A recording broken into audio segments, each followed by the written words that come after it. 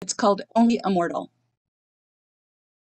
Also today, I was not where I was supposed to be, at work. Oh, it is too terrible to detail. And then I couldn't keep my appointment at the clinic to check my papers because I was at the wrong location. So twice in one day, not at the right time, not where I was supposed to be at the usual time, at the right time. So I went to the Jack in the Box to kill time, as the old folks say, for who better to know about the killing of time in these times?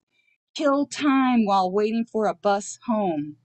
After ordering, on my way to the table, a slightly maniac approached me for money, but he did it in such an entertaining way that I was compelled to empty all of my spare change into his hands. He said, "Can you please, old lady with the pretty blue scarf and the nice warm coat, can you please help me out? I have to get to the halfway house. Can you please help me out in these demonic times? I am only a mortal, not like these other people." When he said that, I said, "Yeah, just let me sit down and I'll see what I can give you."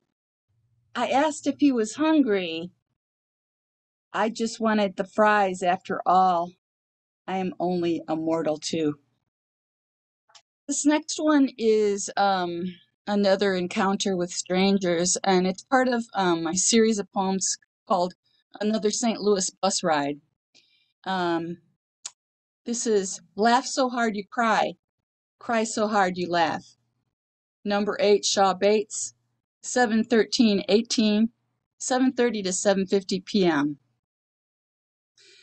The laughter is piercing, coming from the back of the bus. A group of girls, young women.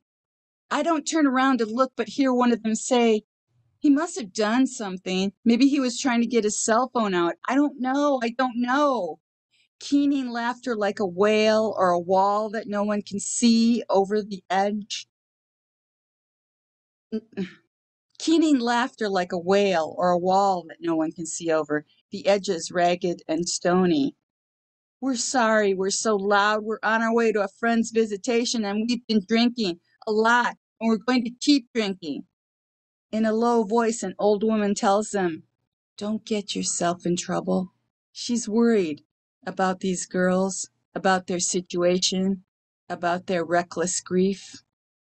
When I get off the bus, I see from the corner of my eye one of them in a brightly flowered dress, starting to stand up, starting to sway, starting to dance, swaying with her eyes closed in the small space in front of her.